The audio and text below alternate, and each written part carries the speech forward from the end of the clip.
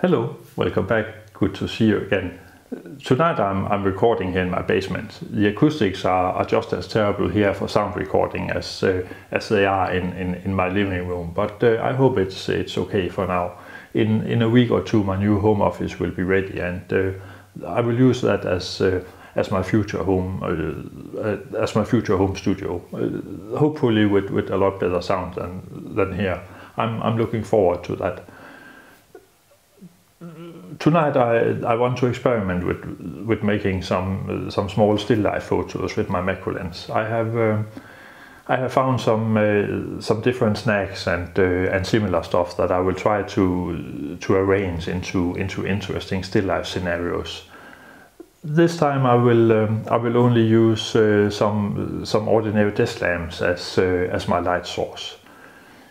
Because the light from the lamps is a lot less powerful than the light from a flash that I usually use, I will use relatively long exposures.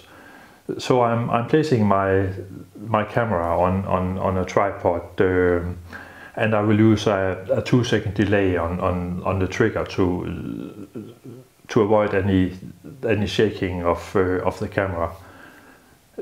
To soften the light from desk lamps, you can fold some ordinary printing paper so it can stand on its own, and place that in front of the lamps.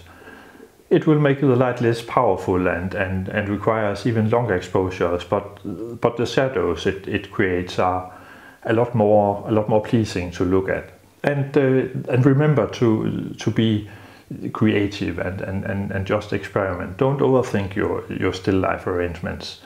They don't need to make complete sense. How they look is the most important part, and you won't succeed with every shot. Some scenes will just look like crap. Some of mine probably will too. But enough talk. Let's make some photos.